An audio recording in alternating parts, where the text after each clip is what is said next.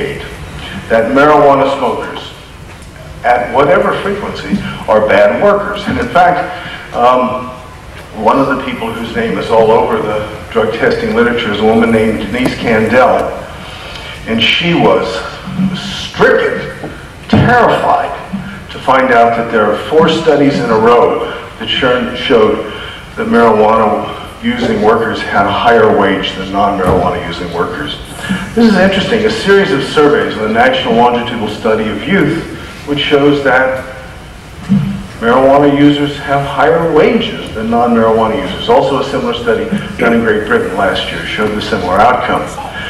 Now, Denise then went back through all 4 of these studies, 2 of which the data said she had been responsible for, and she recently published the answer. She was so relieved because she was terrified that neither money was going to stop coming to her, but she found out that marijuana users chose jobs that were more dangerous.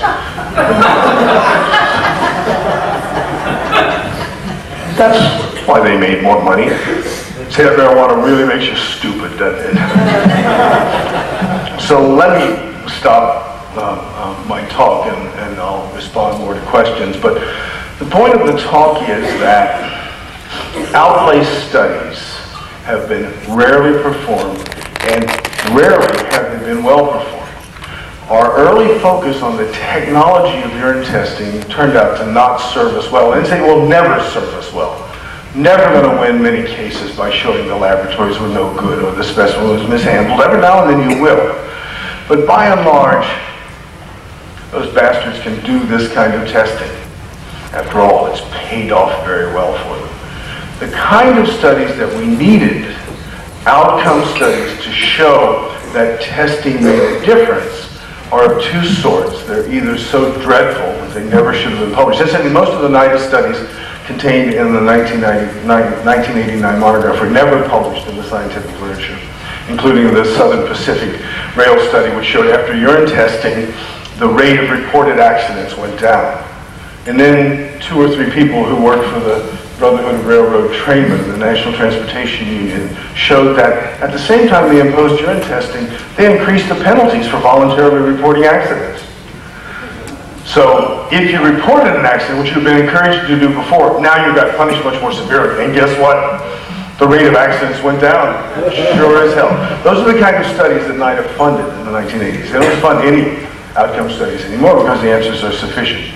But in recent years, there have been some reasonably adequate outcome studies, and they show that at least in terms of the kind of drug use that occurs in the American industry, which is mostly marijuana use, there is no evidence that firing those people sanitizes the workplace, and there is significant evidence that such testing identifies people who are by and large good workers, and there is no reason to proceed on. But then I leave you with a caveat to remember that the war on drugs, and I took this line years ago from Arnold Trebek, is a crusade. And the critical thing to remember about a crusade is that it's only important to fight. It's not important to win. And if tomorrow there is an adequate outcome study to show that drug testing is not worth anything, it won't matter to them, because they feed on failure just as much as they feed on success. And our battle is more than just doing adequate science, because doing adequate science is not sufficient enough to make them stop.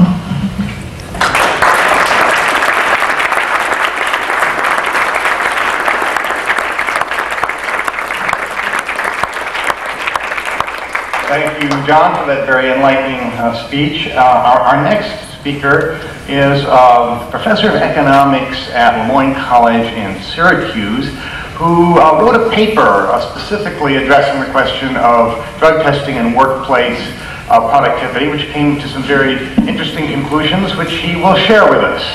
Ed?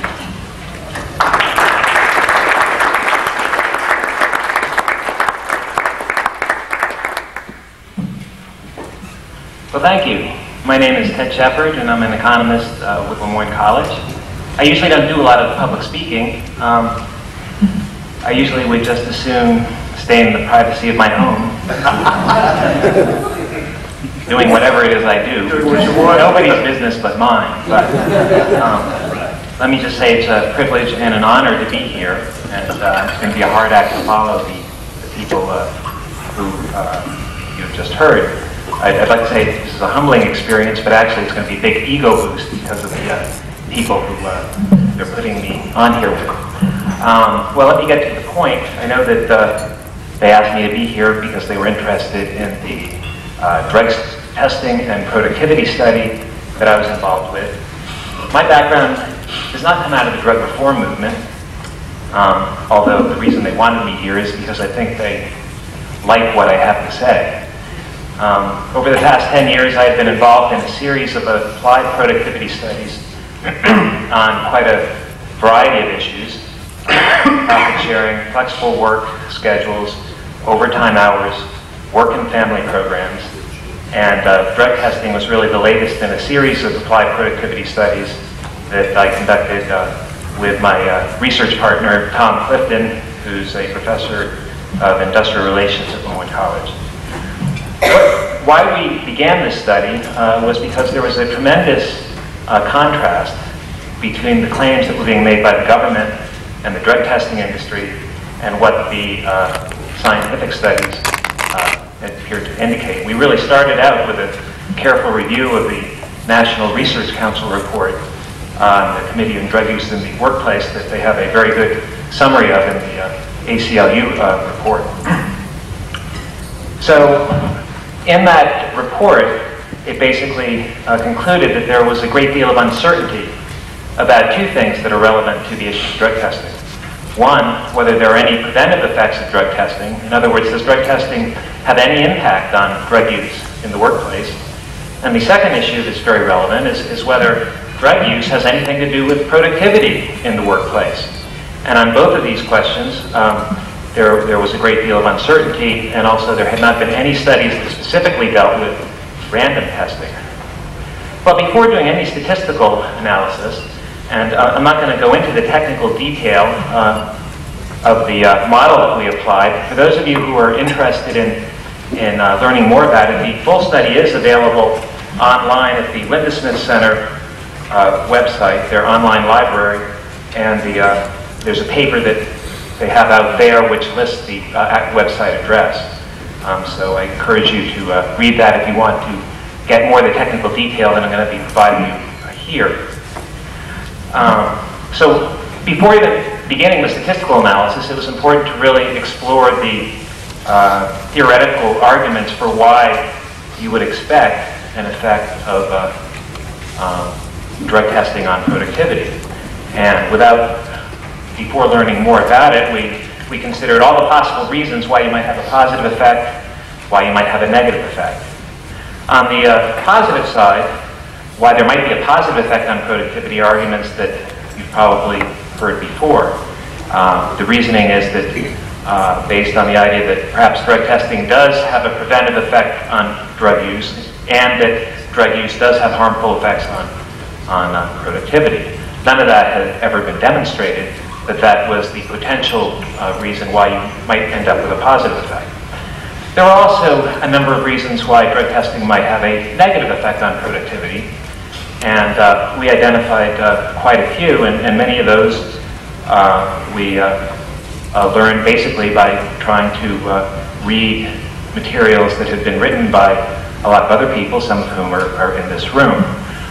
One reason why drug testing might negatively affect productivity is because it could have an adverse effect on overall morale.